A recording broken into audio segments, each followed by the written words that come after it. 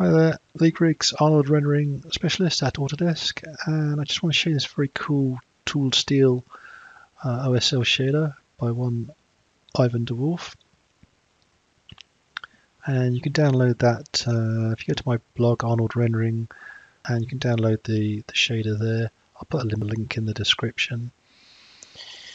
And there's a little workaround for how you assign it. So unlike a typical OSL shader, you have to assign it as a surface material.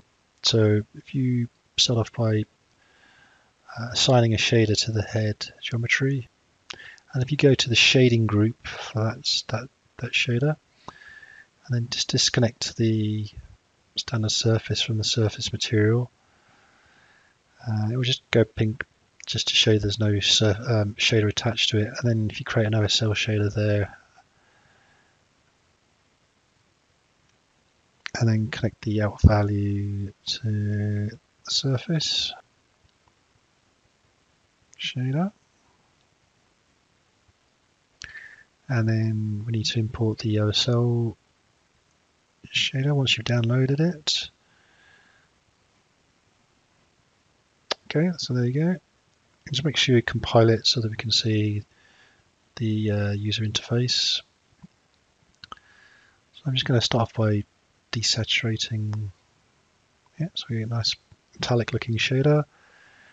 And there's three attributes that control the overall anisotropic effect. We've got the YALF, the CellMult, and the XALF.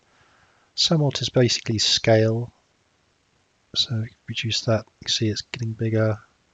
Increase that value, we get a nice repetition there. And if you put the XALF to 0, it gives you basically a chrome effect, and if you just slowly increase that, you can see the effect creeping in. Same with the YALF 0, and just slowly control left click drag, and here you can see the anisotropic effect.